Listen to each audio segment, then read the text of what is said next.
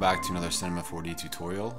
This one we're talking about how to use the camera, doing good camera follow in your animation. So whether you have a scene where a car's driving or a character's moving, you know, there's a couple different ways to do this, but the best way to do it, I'm going to show you. So let's just go ahead, and the first thing I'm going to do is I'm going to jump in my top view, and I'm just going to draw just a big linear spline and leave it as such. And for this case, I'm just going to grab a cube and I'm going to give it a tag to align to this particular spline. So I'm just going to drag it into my spline path, and now you'll see when I adjust position, it's moving along my spline. So for this animation, let's just up the frame length to something like 6 seconds, and I'm going to start my position at 0, and then I'm going to make it go to 100 at the last frame. So we just have this simple, this could be like a car driving animation. So we could grab a camera, and now what we want to do is we want to set a target. We want our target to be the cube that's driving. So you'll notice now if I play, okay, we're doing a good fixed follow here, but we don't have anything dynamic happening with that. That's just kind of a basic aerial pan move of the camera in a fixed position. So what we could do is we could align it to this spline and have it pull away at a variable position so that it's moving. But a better way to do that is just to go to camera and add a constraint tag, and then we're going to clamp this, and we're going to add the cube as our clamp.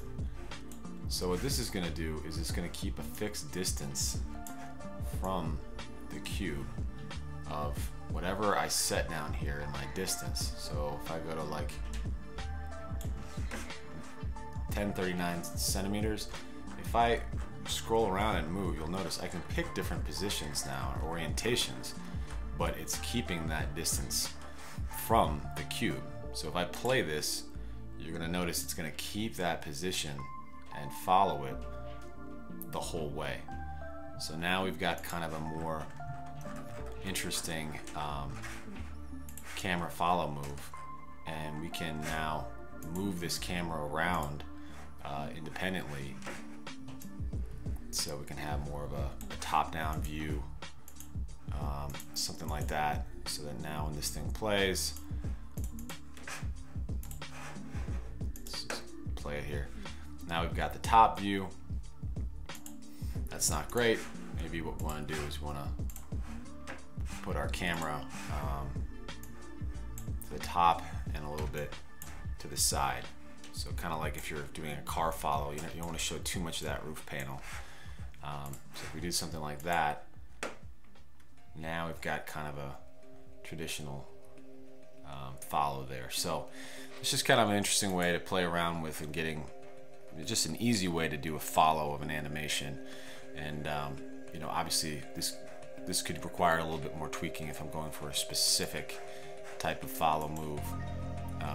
Like I would probably have to keyframe my camera's position in that first position up here, so that it would know for that first frame to reset there, because right now it's resetting to this position. So I would probably just have to come up and just keyframe that initial state, and then from there it'll play my follow move, and then once it's through the timeline, it'll return to that position. So it's just been kind of a quick tutorial on how to do camera follow moves inside of Cinema 4D. Thanks for watching.